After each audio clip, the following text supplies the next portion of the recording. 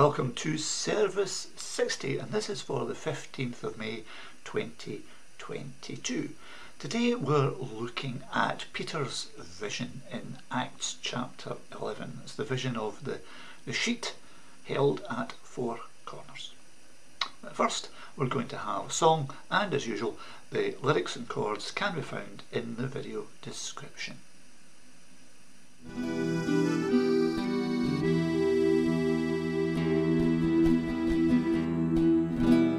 Ask the Lord for more of His Spirit, seek and you shall find. Knock, the door will open to you, God is kind. Holy Spirit come, Holy Spirit come, cleanse this temple and dwell within my heart.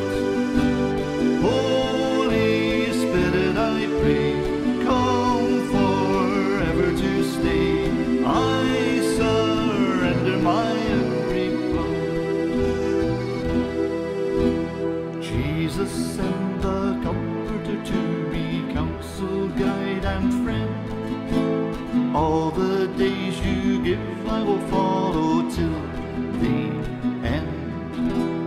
Holy Spirit come, Holy Spirit come, cleanse this temple and dwell within my heart. Holy Spirit, I pray, come forever to stay. I surrender my every part. Father, hear me, Lord, I beseech you, send your Spirit now. Break me, melt me, mould me, and fill me here in this hour. Holy Spirit, come. Holy Spirit, come. Cleanse this temple and dwell within my heart.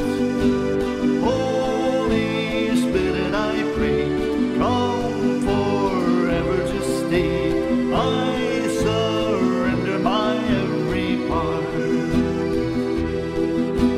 Holy Spirit, come. Holy Spirit, come.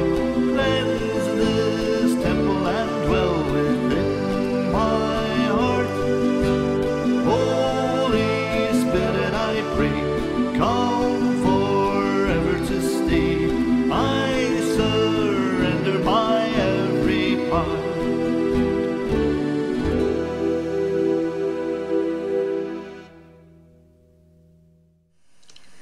The apostles and the other believers throughout Judea heard that the Gentiles also had received the word of God. When Peter went to Jerusalem, those who were in favour of circumcising Gentiles criticised him, saying, "You were a guest in the home of an uncircumcised Gentile, and you even ate with them." So Peter gave them a complete account of what had happened from the very beginning. "While I was praying in the city of Joppa, I had a vision. I saw something come down that looked like a large sheet being lowered by its four corners from heaven, and it stopped next to me.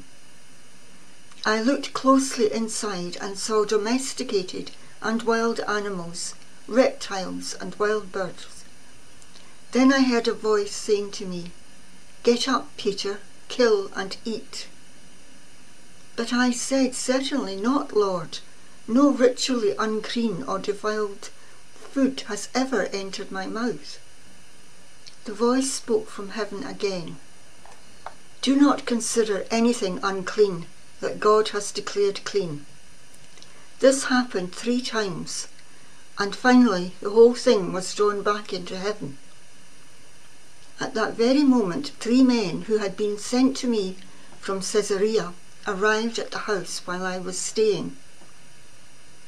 The Spirit told me to go with them without hesitation. These 6 fellow believers from Joppa accompanied me to Caesarea, and we all went into the house of Cornelius. He told us how he had seen an angel standing in his house, who said to him, "Send someone to Joppa for a man whose full name is Simon Peter. He will speak words to you by which you and all your family will be saved." And when I began to speak, the Holy Spirit came down on them, just as on us at the beginning. Then I remembered what the Lord had said, "John baptized with water, but you will be baptized with the Holy Spirit." It is clear that God gave those Gentiles the same gift that he gave us when we believed in the Lord Jesus Christ. Who was I then to try to stop God?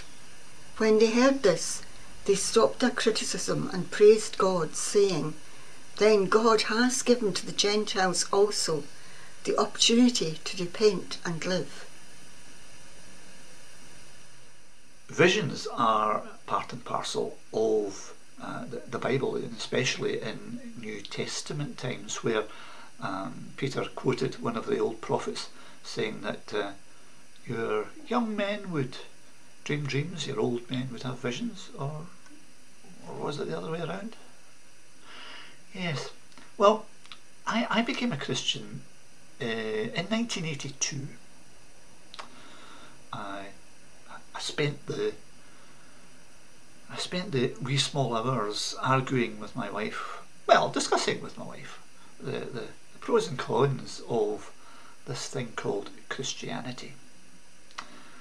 And her brain would tend to waken up about 11 o'clock at night.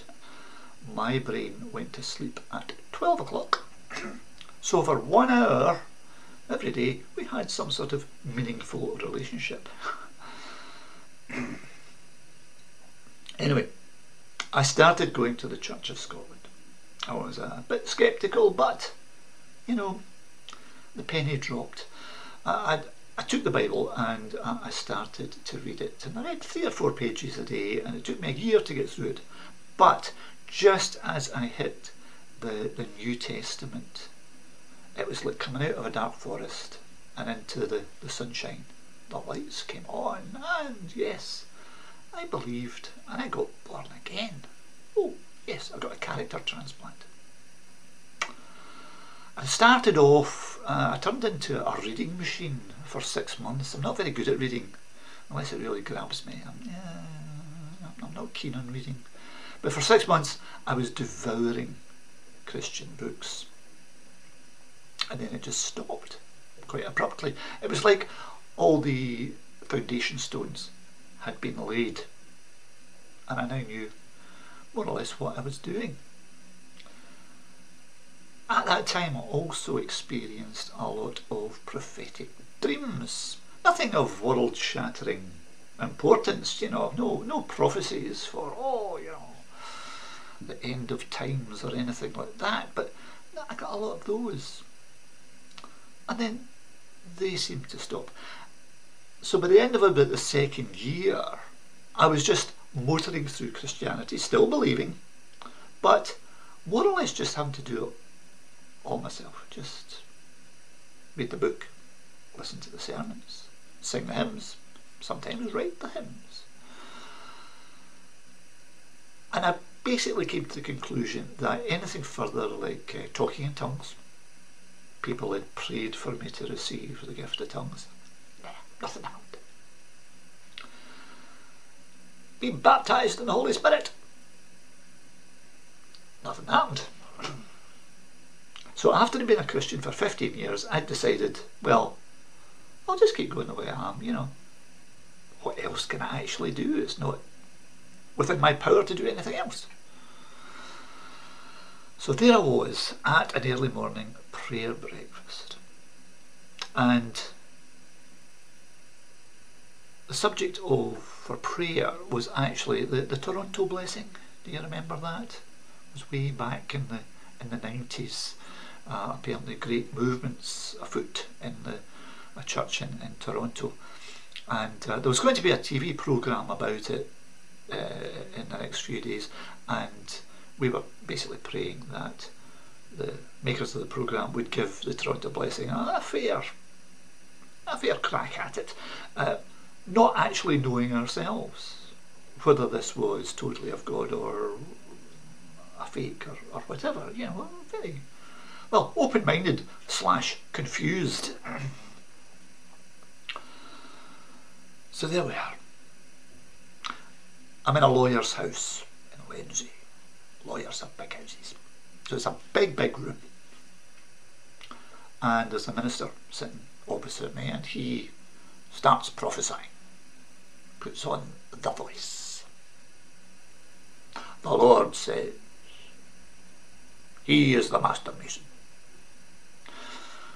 Eyebrows in the ceiling in unison. But he didn't mean that sort of mason. No. The prophecy continues that we were his builders, and we were to take the mortar of love in our brickies hods. That's the pole with the wee. So yeah, you put the hod and then 2 bits of wood. The mortar goes in there, and you got your ladder to the roof or wherever you are. We were to take this mortar of love and with living stones build the church. Right, great. Now, as he was speaking, I saw what Peter saw. But I wouldn't describe it as a sheet held at 4 corners. You and I, we would describe it as a movie screen. That's what it looked like. And I'll show you. I'm not a very good artist, but this was May the 3rd, 1997. This is roughly what I saw. Now, what we're looking at here, a rolling landscape, and 3 guys round this side, 3 guys round this side, and they are building this wall along both sides of this black road, and they're using great big breeze blocks, and you can see at the top of the wall is it's crenellated. It's like the top of a castle wall. And they were being very, very careful. They actually had some bricks on a pallet. They would shove the pallet forward its width, and then they would build up the sides, both sides of the wall, and constantly repeat the process. And the wall had been cut away on my side so that I could see what was going on. I just kind of understood that. Beyond them, there are some warriors. Moving slightly, focus on the warriors. Now, I've only painted in 7 here, but there were probably 20 to 30 in the actual vision. The warriors were not the enemies of the men who were building the wall. They were on the same side, but operating independently, shall we say. Now, they charged off. They charged off in that direction, the way the wall and the road were actually going. And the builders ignored them and kept on building. Eventually passing these warriors in 1s and 2s and looking a bit the worse for wear. None of them dead, but wounded. Yes, that have the stuffing knocked out of them, shall we say. The physical size of the vision, well, it was probably about 15 feet across and 10 feet high. It was a big room. I do emphasise, it was a big room. And it was translucent. I could actually see the minister, the fireplace, the furniture, etc. on the other side of this. And no one else in the room saw it. No one else. They're all in a sort of testosterone-filled atmosphere. Oh God, give us a sign! Show us your will! And I couldn't get a word in edgeways to tell them, look, excuse me guys, I'm seeing a vision here. You know, could someone, you know, anyone else seeing this? No. I gave up. I told them over the breakfast later on. So that was that. Now, what are the implications?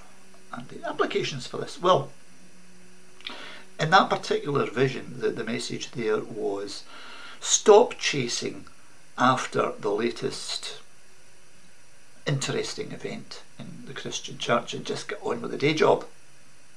Build up the church in love, one brick at a time, the bricks representing, well, people. The application of Peter's vision, of course, with all these animals in it, was to show that the rules were now broken. The Jewish rules had basically been torn up. The dietary rules were torn up. It also had this application that, well, he was invited to the house of Gentiles. He went in, which as a Jew, of course, he really shouldn't have done. He ate with them, which as a Jew he definitely shouldn't have done. And they received the Holy Spirit, which if you were Jewish, again you would have thought, they definitely shouldn't have done, but they did. And the application of it was, of course, that Christianity, following God, is not limited to just one race, but it's universal. Doesn't matter who you are. You could be Icelandic, you could be a Maori, you could be from Argentina, and it just doesn't matter. The gospel is for absolutely everyone, even the Russians. Yeah, I know, thinking what they've been up to. Even the Russians.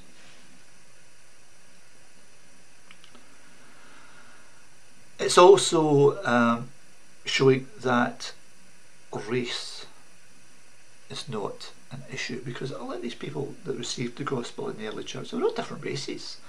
On the day of Pentecost, I mean, yes, Jerusalem is full of Jews, but they're from all over the place, you know. And not just born Jews, but adherent Jews, you know, the folk that had opted for Judaism. They would come from all over the world. So, nationality and race, not a barrier to receiving the Holy Spirit. Now, looking to the future. Aha. Do you like science fiction? I love it. Oh, I'm always watching science fiction. I used to read a lot when I was younger, before my taste for reading seemingly disappeared overnight. But one of the constant themes in early science fiction was that the minute we discovered there was another race out there that were more advanced than us, religion would just be in the bucket. No, don't be silly. Don't be silly. If we find another race out there, and who knows, that could happen next week. And it might never happen because, well, the universe is vast, and odds are God has made other nations, other creatures, other intelligent beings, because, well, let's face it, he likes creating. Did he just make 3 different types of bird, small, medium and large? No, no, hundreds, possibly thousands. Butterflies, yep, the same. Fish, the same. He likes variety. It's what he does. Other civilizations out there? Well, I once read a kind of scientific article and it said that yes, statistically, there should be thousands out there, if not millions. But the odds of any two inhabiting the same physical space, being able to contact one another and being at the same level of technology to allow that without actually blowing themselves up before they got there, yeah, invent nuclear weapons and the next thing, boom, nobody's left. The odds against that were remote, and the article came to the conclusion that, you know, even if there are thousands and thousands of them out there, we're probably never going to meet any. But if it's like buses, nothing comes for ages and then 2 come at once. That's the way I look at the world. And the question will be not so much their culture, their technology. That will all be interesting, especially if they're not shooting at us, because that would be good. But if we actually get a chance to talk, what are their ideas about God? And the crucial question is not so much how do they worship God, how do they describe him or whatever, how do they think about God? No, it's, have you received the Holy Spirit? Once you're told about Jesus, do you receive the Holy Spirit?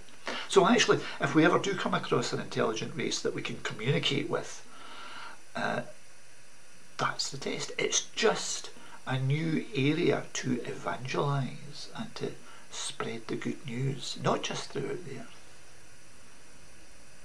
throughout the cosmos. Now let us pray. Our Father in heaven, hallowed be your name.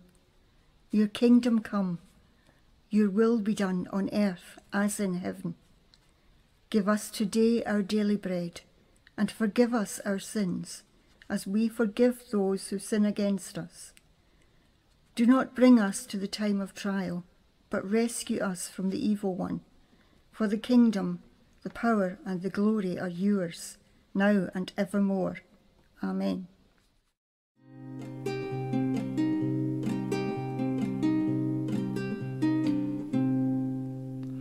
First I saw a new heaven, then I saw a new earth. Heaven and earth had passed away, oceans too. Coming down Jerusalem, shining like the sun, dressed in gold and precious stones. See her come. Look, God's dwelling place is now here with man. He will be their God and we'll be his clan. He will wipe the tears away from our eyes. Death and pain have passed away with all life.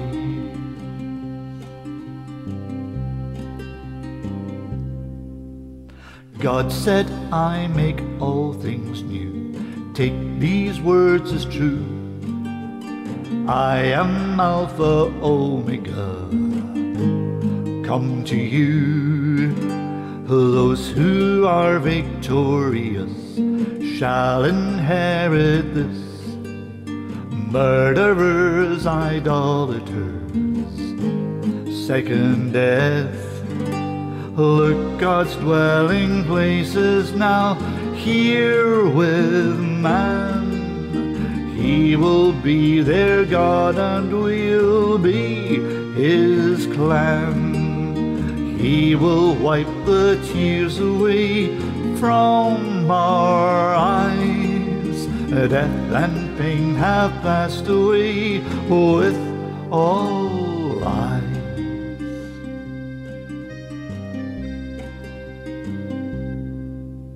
Then the angel showed to me, flowing from the throne, down the street a river flowed. Night was gone. On each bank the tree of life bore its fruit to heal. All the nations gathered there, God will heal. Look, God's dwelling place is now here with man. He will be their God and we'll be his clan. He will wipe the tears away from our eyes. Death and pain have passed away with all life.